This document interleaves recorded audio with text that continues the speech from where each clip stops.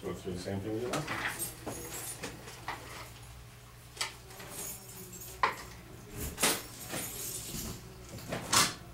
Welcome everyone to the Learning Clinic on CKLU 96.7 FM. I am your host, Bob Kirwan.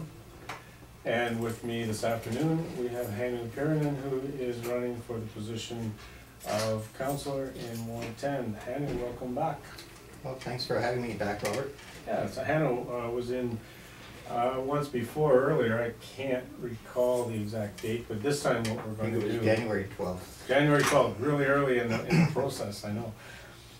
This time we are videotaping the recording, and when we are complete and it's uploaded sometime by tonight or tomorrow morning, people will be able to listen to the entire show at their leisure, and I will always have it available at thelearningclinic.ca, and Hannu was free to link to it as well from his website. So this afternoon, Hannu, could you bring us up to date a little bit, just a little bit more of your background, because for people who didn't hear our show in January, just kind of tell them briefly who Hannu Piironen is, and then we'll get into some of the issues and why you're running for the position of councillor. Yeah, be glad to, Robert.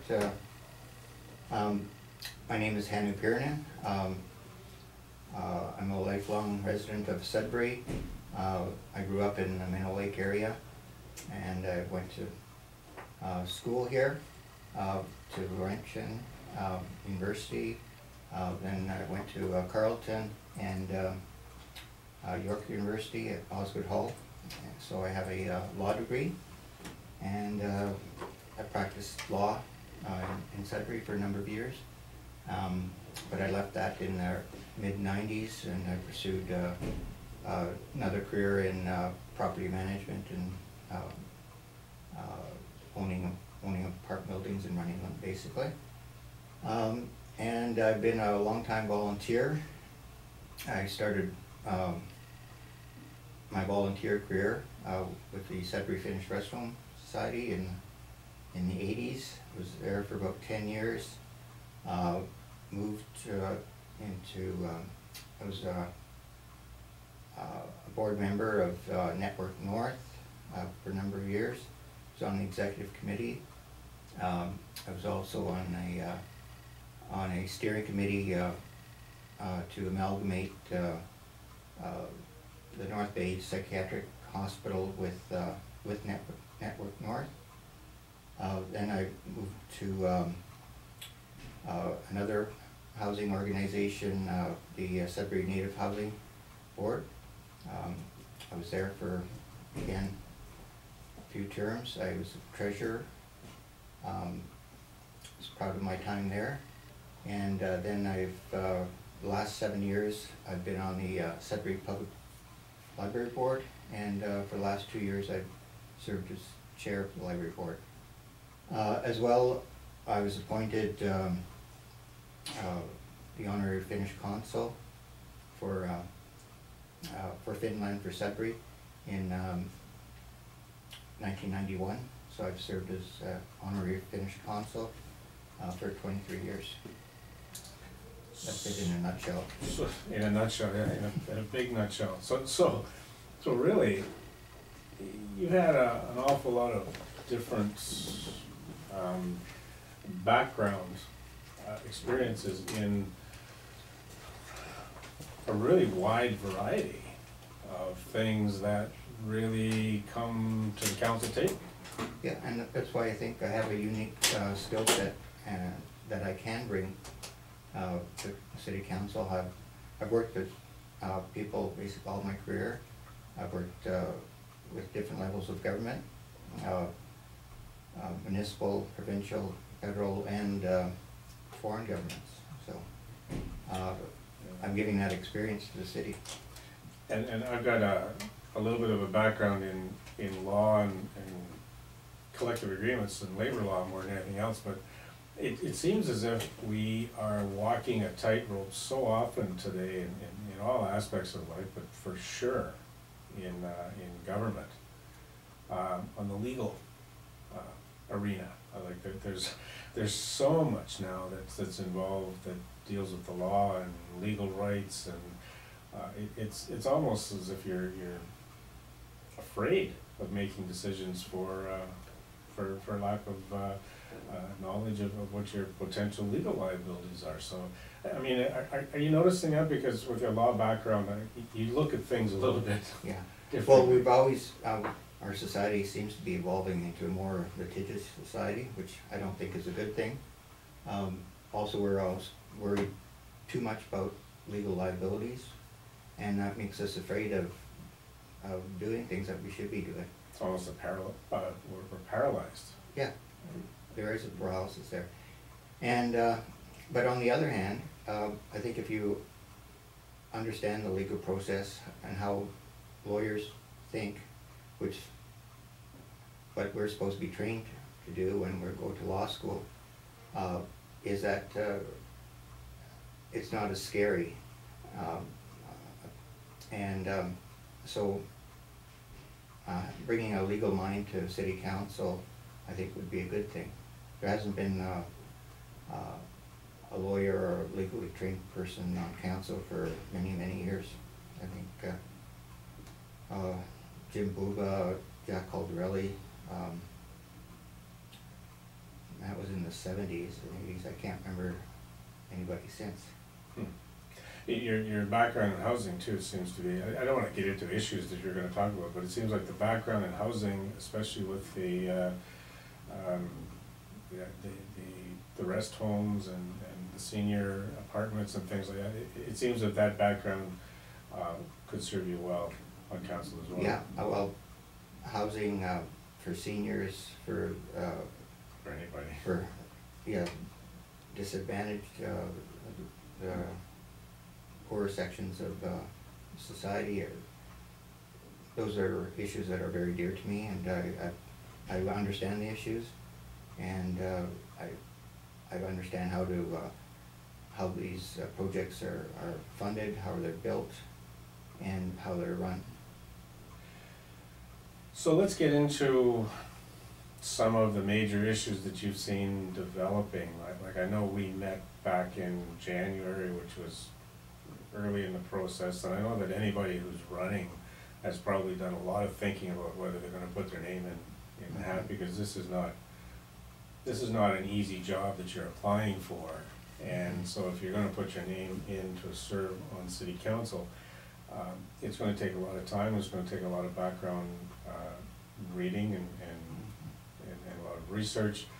So in the time since January, and we're now into May and a provincial election looming, are there certain issues that you're starting to see come to the surface that are more important? I think what I've been trying to do, rather than, let's say, we say there's too many potholes and let's fill out the potholes. That's an issue, but you have to look at it on a broader sense. Let's say transportation, and then from that heading, all sorts of sub-issues flow from that. So the infrastructure, road infrastructure, yeah, it's obviously it's not in very good shape. It's not in good repair. Why? We have to. Sometimes there's gut reaction that they weren't properly built in the first place, or the standards that were used or weren't being followed, or whatnot. But what I'm saying is that those have to be addressed in a systematic fashion. It's just not a sense of going out with a shovel and filling the potholes. You have to look at it on a global picture. I've been asked personally to try and explain how we can solve this transportation infrastructure problem and how we can solve some of the major issues. When we take a look at transportation, it seems to me as if that's a huge problem that we may not be able to control entirely on our own, because I think we need some help from the other levels of government. Have you come up with any silver bullet solutions or any crystal ball explanations No. as to how we can get out of this? Unfortunately, there is no silver bullet, generally for this issue or for any other issues, and I think people say that they have a silver bullet or an answer that's gonna be a 100% problem solver. I don't think they're telling the truth. We know that we have a $1 billion infrastructure deficit, and that's certainly not going to be solved in one term of 1 year of council, let alone a term of council. It's something that extra money has to be put towards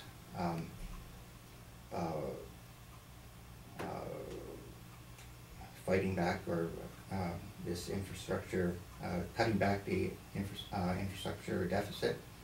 So we have to spend more each year, otherwise we're gonna fall farther and farther behind. And that leads to different issues, is that our financial resources capable of sustaining our infrastructure, and if not, why not? Is it, are our taxes too low? I don't think so.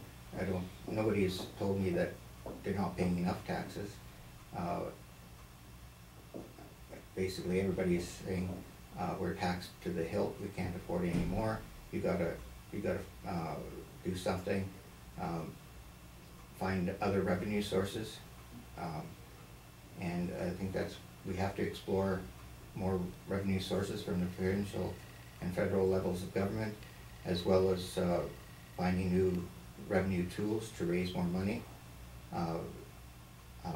to address these infrastructure deficit problems, as well as we have to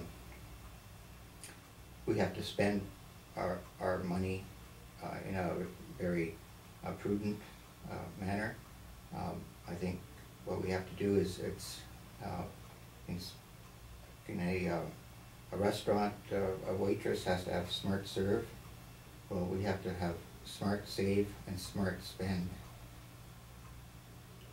Mm-hmm. And one of the, like, we've got James Trigani coming in after you, and like when we're dealing with infrastructure and we're dealing with finances that we have to get some help from the other levels of government. One of the problems that they sometimes come up with, that they present us, is it's the matching of the funds, where if we come up with a certain amount, the province would come up with a certain amount contingent on the federals coming up with a certain amount. So it's almost like you have to have three people dancing together. And the Maley Drive extension is a perfect example where apparently we have the money put away for our share of the 26.7 million, and the province is willing to put theirs up. If the feds put up theirs, but we don't have any commitment from the feds, so we're stuck with 26.7 million in a reserve that we know could be going to fixing a little bit of infrastructure, but Maley Drive extension is a high priority project. You're into this dilemma where yeah, I know. There's a political shell game about one level of government promising funds, but making it contingent on another level, matching it. And so you're able to give a promise that you probably think that you'll never have to keep. And that Maley Drive is the #1 infrastructure project as prioritized by City Council. Now, and those funds can't be touched unless that priority level is changed. Mm-hmm. So I mean, there's a problem where the money's apparently sitting there, and you can't touch it unless you change the priority of that project.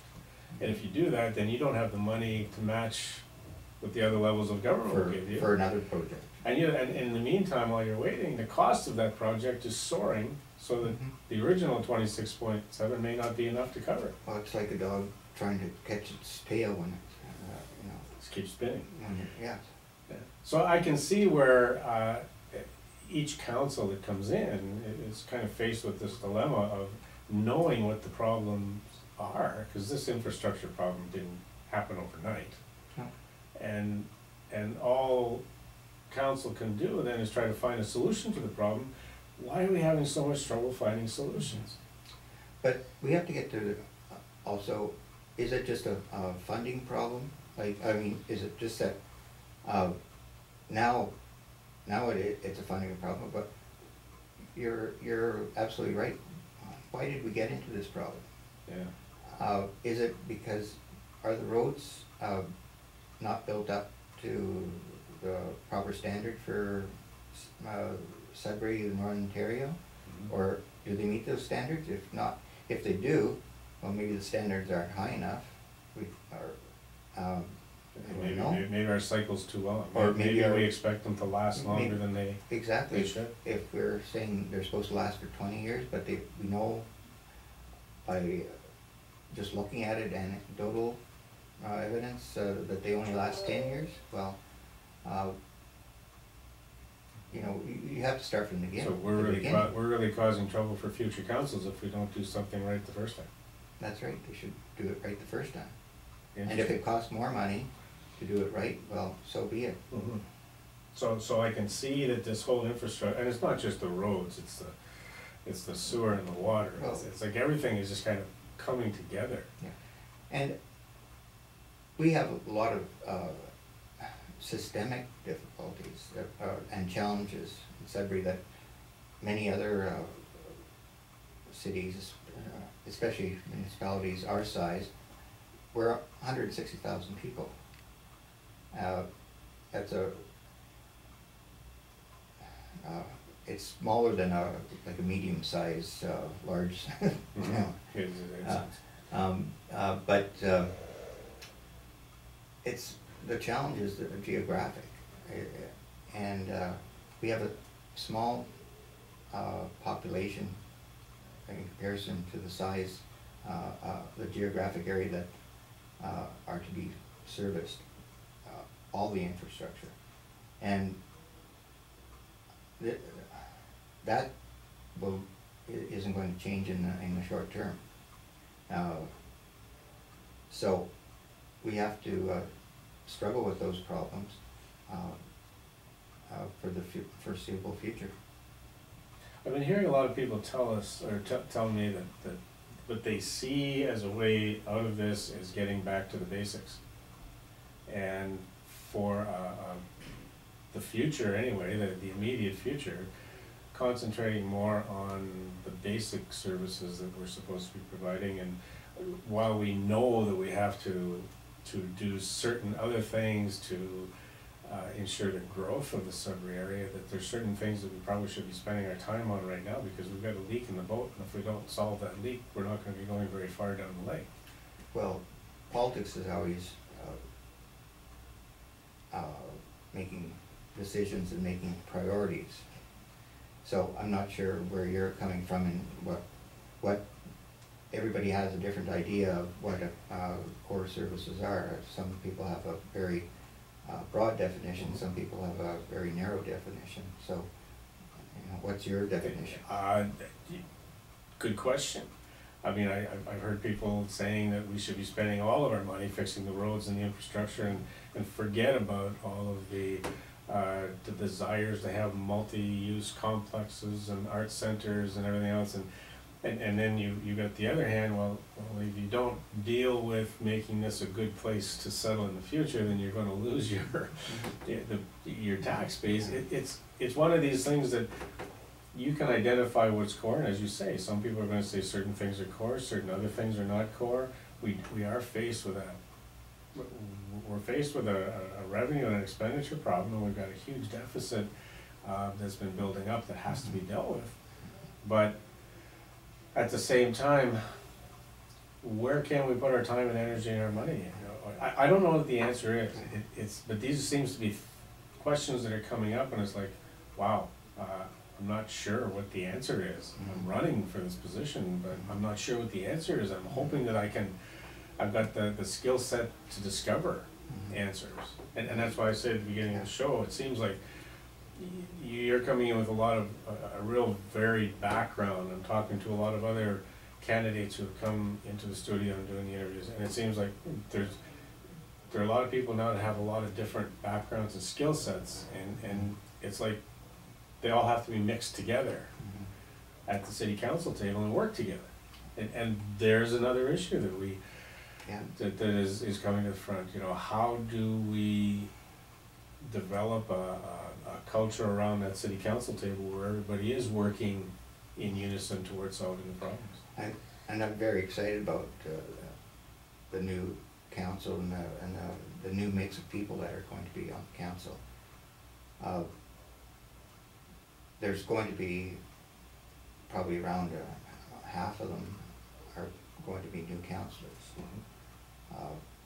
That's a rough estimate. There could be more than that, but we know for sure that there's quite a number of there's vacancies, and other people are going to choose not to run.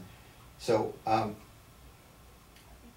but that's the great thing, is that we're going to have new people with, I think, new ideas, but a desire to work together and shake things up, because I think there has been that feeling of stagnation, I suppose, or that feeling that council doesn't have the right chemistry, and so I think there's going to be desire to try to work together. So what you're seem to be alluding to, and it's something that I believe myself philosophically too, is that you can have the same ingredients, mix them differently, you're gonna have two different cakes when it comes out. So it's not necessarily important that everybody on council be changed, or that it's all new people. It's just a different way of mixing. Yeah. And you can mix. So you figure that there might be about half, and half would be a significant change in the chemistry, wouldn't it? Well, definitely. I mean, it only takes well, there's 13 people on council, and so 7 votes can determine an issue. So it won't take a lot of people to change to really shake things up. And this is the last thing I would do is denigrate any person. I think it's just how they how they relate to each other. So different personalities will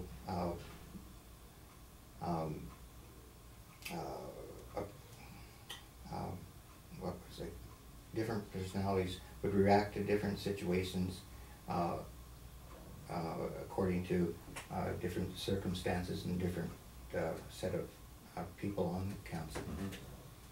Yeah, and it may not take that many people to, I guess, affect a change, because it seems as if everybody who's putting their name in to run for the position, whether they're incumbents or whether they're new, I don't think anybody ever runs for one of these positions with the wrong intention, or with the intention of doing a bad job. It's just, things happen.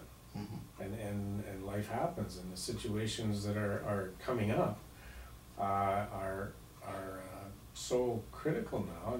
And the interesting thing that we've got, the dynamic we've got with the 12 different ward councillors, is that you have to remember you're representing your constituents. Right. I've been asked, how should a person vote for the store hours bylaws at the referendum, and I said, if the referendum isn't 50%, I think a ward councillor has to look at what the vote was in his or her ward, and And if that ward voted one way, I really think it's your responsibility when you're sitting at that table, and that issue is gonna get decided, whether it's decided by referendum or there's another motion put forward. The councillors are gonna have to do that. I think you have to vote with the way your constituents ask you. I've already put that on my website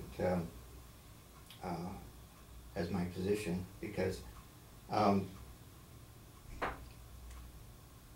don't necessarily agree with referendums out there on every issue, but we do have referendum, and that's a form of direct democracy, and it'll be a decision one way or the other, and I'm going to drill down into the results of my constituents in my ward, and I will vote how the majority of the people in my my constituency or ward voted. Yeah, and I think that gets down to the heart of what responsibility does an elected councillor have sitting at the table governing the entire city of Greater Sudbury.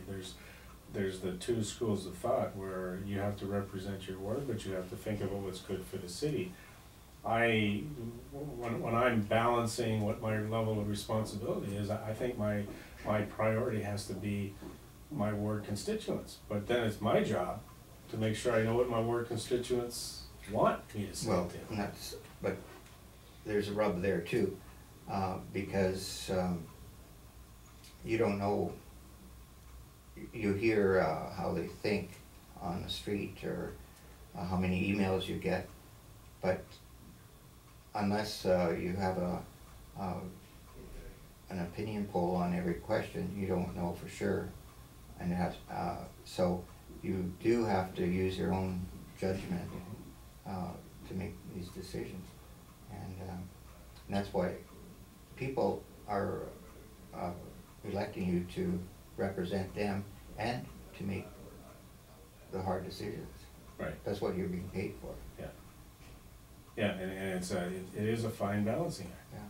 Because it's I mean, on the one hand, you're right.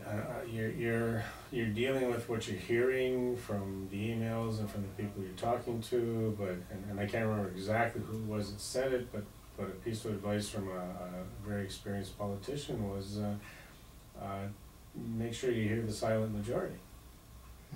And it's kind of one of those pieces of advice that, okay, how do I hear the silent majority? But it's true that that you're not often hearing what the majority wants. No. From the people that are actually being vocal. Right. So it's and it gets, I guess it kind of segues into this whole accountability and transparency issue. Those are two words that, yeah. I mean, if I've heard it once, I've heard them a million times, but. Yeah, they've been bandied around so much, and nobody really knows what they mean, except that it sounds good. Of course you have to be accountable, of course you have to be transparent, but so what we need is real accountability. So if you make a decision, you should stand by the decision. You should have reasons, cogent reasons why you did something. Transparency, the same. You can't hide from your decisions. You have to be open with it. And what I propose to do, if I'm elected, I'm going to put as much material on my web page to explain my actions, and let's say just one small example would be like expenses. Okay, I just, instead of waiting for the clerk's office to put the expense reports out, well, I can put out the expense reports once a month rather than wait 3 months. Yeah, because I just want people to know that we're out there, working for them, and, it just makes common sense to me. Yeah, I agree. We're gonna take a quick break and then come back and cover some of the issues that we haven't covered yet, because we've been kind of going all over the place, but just want to remind everyone that you're listening to the Learning Clinic on CKLU 96.